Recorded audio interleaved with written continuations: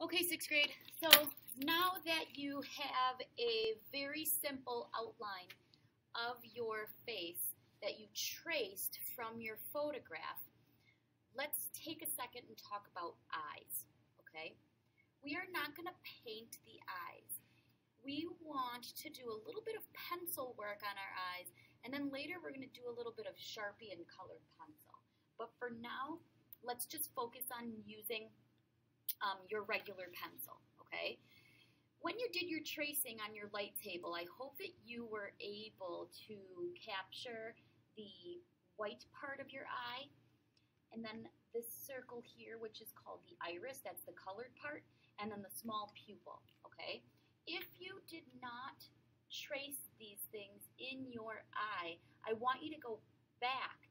You can either go back to the light table or you can just freehand it while looking at your photograph, okay? One thing that I do not recommend is a floating pupil, okay? If you add a floating pupil, and what I mean by that is it's like a circle just kind of hanging out in the middle of your iris versus this one here that's kind of connected to the iris. So it looks like your eyelid is covering part of that pupil. It's a little more natural than having your pupil right in the center of your eye. If your pupil was right in the center of your eye, then your eyeballs, your eyes would be really, really wide open, okay?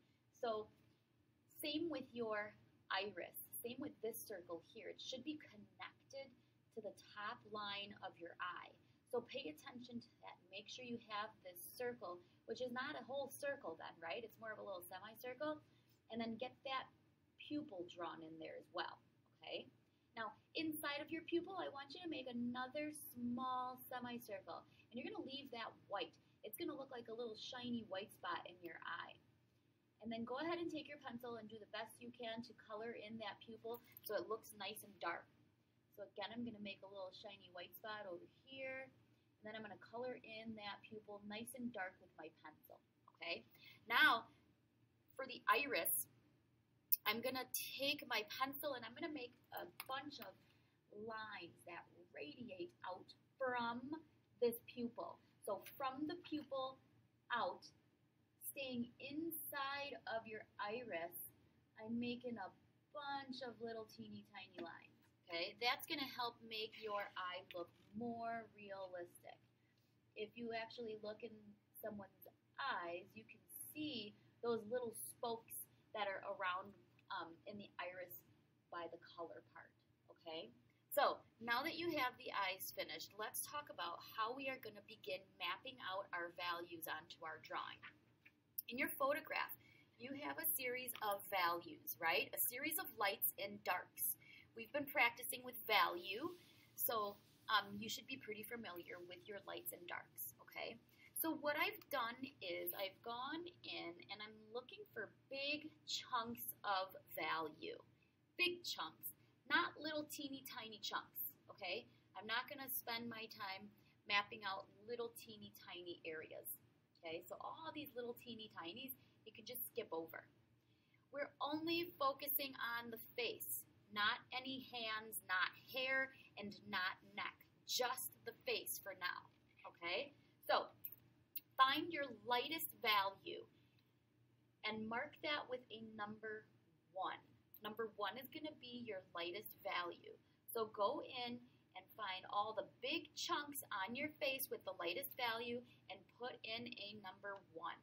And then I want you to create a key for yourself somewhere on the border of your photograph where it says 1 equals the lightest value, okay? I have 4 values, so 4 is my darkest, but you might have 5 or 6 values. So you can't really add this key in until you know how many values you have in your face, okay? So once you have that 1 marked in, then look for the next value that's the darkest. So my next value that's the darkest is this gray. So this is a number 2. So go in and mark all of your number 2s. And then continue with 3, and then continue with 4 or 5 or 6 if you have those, okay? So once you have all of your values marked with numbers, then I'm going to have you jump back over to your drawing, okay? And now what you're going to do is you are very carefully going to draw in the big shapes that you see here, okay? They don't have to be perfect. They don't have to be exact. Just get a general shape that you see, okay? So for example, when I'm drawing this first number 1 shape here on my forehead, I'm very generally not perfect or exact, but I am paying attention to where I'm putting the shape, okay? And I'm not pressing down very hard either. I want to make sure I'm working nice and light. So what you're doing is you're creating a paint by number for yourself here, okay? So here's my number 1. So very lightly, I'm going to write in a number 1 because we don't want to see numbers on our face when we're all done with our painting. And then I'm going to go in over here and find my other number 1. So here, kind of like this shape, I'm going to mark that in. And I'm going to come down over here to my chin and get that general shape in. Okay, so there was an incident in one of the other classes where one of the kids, it was a girl, and she said, if I put this shape in here, it's going to look like I have a mustache, and I don't want it to look like I have a mustache. And I said, okay, well then don't add that shape, okay? If you find that there's a shape that looks weird and you don't want it to look like you have some kind of mustache or like, for example, I look at this and I'm like, it kind of looks like a booger or something, then don't add it, okay? It's okay to leave a couple of things out, but do not add anything that doesn't belong there. If you start adding things in, it's going to look really weird. Like a kid yesterday, they did this, like they added a bunch of eyelashes, and then they were like, this looks weird, and I was like, well, yeah, it looks weird because it's not really on your face. You can't really see it in the photograph, so don't add anything that shouldn't be there, okay? All right.